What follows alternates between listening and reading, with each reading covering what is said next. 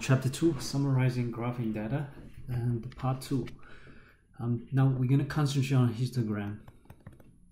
Histogram is the visual representation of the frequency distribution.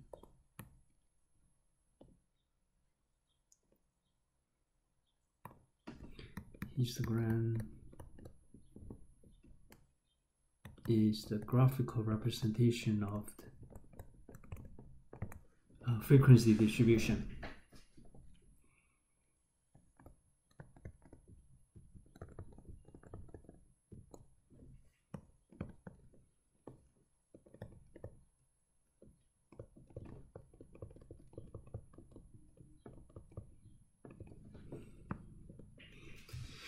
Alright, so we use a visual tool called histogram, analyze the shape of distribution of the data set. And histogram is a graphical representation of the frequency distribution table. The horizontal axis or horizontal scale represent the classes, and then the vertical scale representing the frequencies.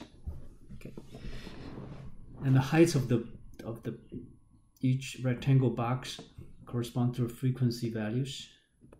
Okay. So this is our frequency distribution table. Now we just basically convert it to a graph, and then this is what we call histogram. So you list all the classes. Right here, first class is from 50 to 69, the first class with frequency of 2. That should be 2. The second class is from 70 to 89 with a frequency of 33. So here 33. Third class is from 90 to 109 and the frequency is 35. And then the fourth class is 110 to 129, which is frequency with a 7. And then the last class is from 130 to 149, and the frequency is just 1.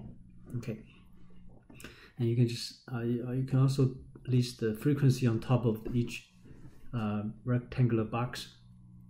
So 33 goes here, 35 goes here, 7 and 1.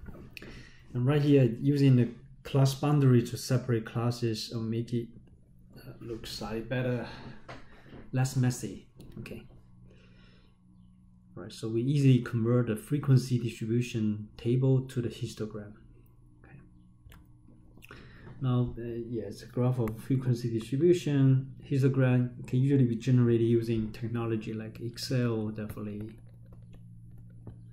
SPSS, SAS, R, etc. Right? So many software. Excel is the most accessible one, so everybody have Excel, and then you can control the histogram using Excel easily. Okay. And let's take a look at relative frequency histogram. So relative frequency histogram on the horizontal axis, we're still using classes. Classes go to the becomes horizontal X.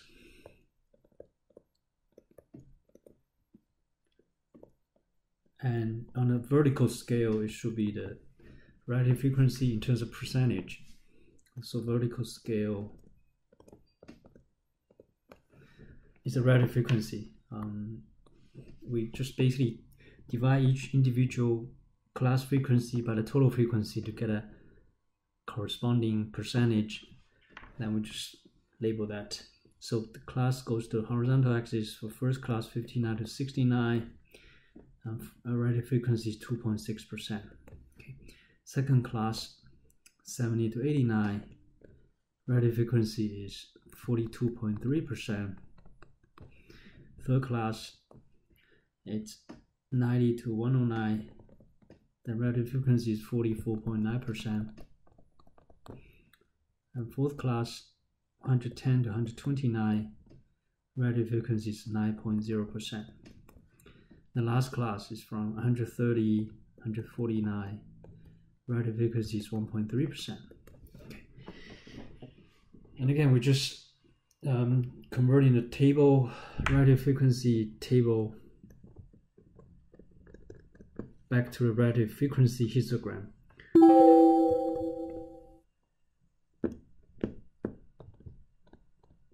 Convert that to the graphical representation of radio frequency histogram.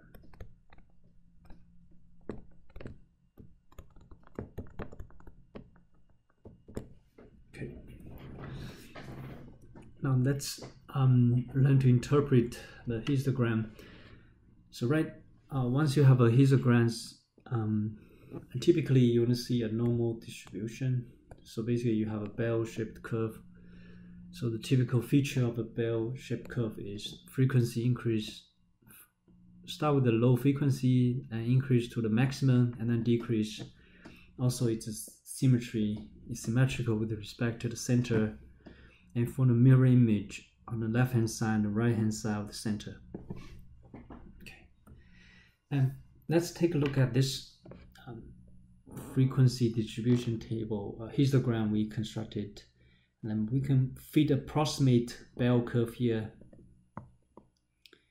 That tells us that this is approximate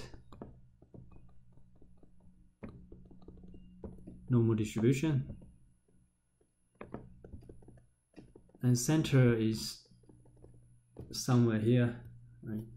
It should be the center on the bell curve, right in the middle. So if you look at the center of the bell curve, half of data should be below the center, half of data should be above the center, and for the mirror image based on the center right here.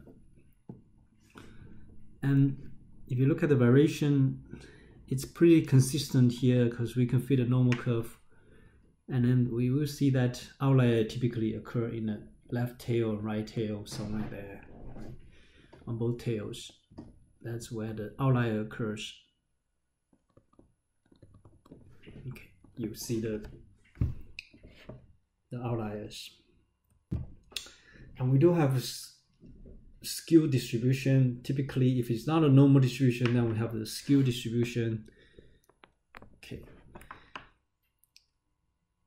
And we have the skew to the right. If have a longer right tail, meaning positively skewed, the longer right tail, for example, like this. Right, this right tail has longer right tail. Then this is skewed to the right. That means most of data are condensed on the left-hand side. And then we also have a skew to the left, something like this. So you got longer tails on the left tail. So this is skewed to the left, longer left tail.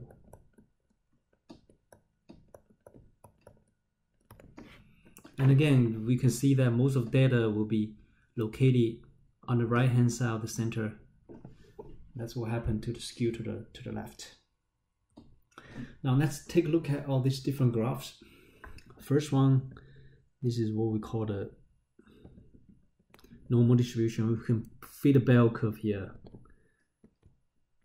And that tells us this is approximate normal distribution.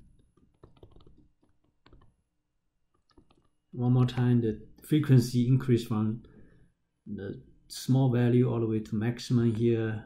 After that, it decreases. It's approximately symmetrical with respect to center. Okay. Yep. And then right here, this you can fit a curve here. Look like it's a skew to the right.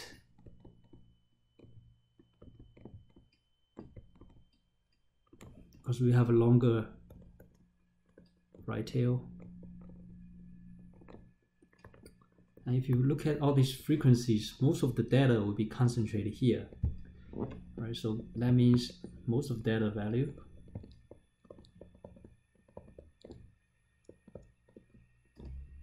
are located on the left hand side of the center. Center is here. Left side of the center. Okay, and this one is skewed to the left. You can feed a curve here.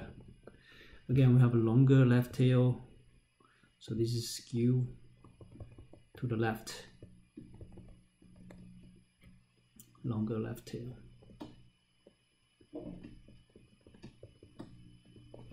As you can see, most of the data will be located on the right hand side. So a typical feature. And then if you look at the last graph right here, this is what we call a uniform distribution. You see a rectangular shape, and this is a typical uniform distribution. We're going to talk about the uniform distribution in chapter 5. But as you can see, for all these different classes, they have approximate same frequencies, right? Meaning same probabilities. Okay.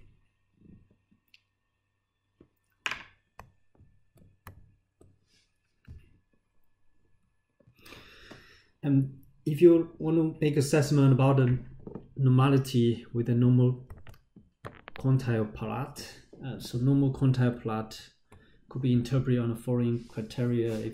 If we have a normal distribution present, the points are reasonably close to a straight line.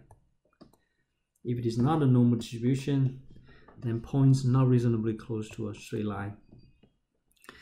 Points show some pattern, some systematic pattern that's not straight. So now if you look at this, out of all these three graphs, this one is closest to the normal distribution, because all these points are very close to the straight line. You see the different distance here from the points to the line is very minimal, so close to the normal distribution. And this one definitely is not a normal distribution. All these points are very not close to the. It shows a different pattern here. You know, it looks like exponential, growth here, right? So it's not a normal distribution. And the first graph is approximately normal.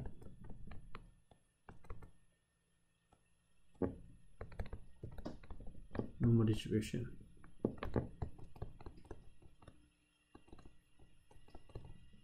Again, because most of the points are very close to the line, we only have some points that are further away, but most of them are very close to the line.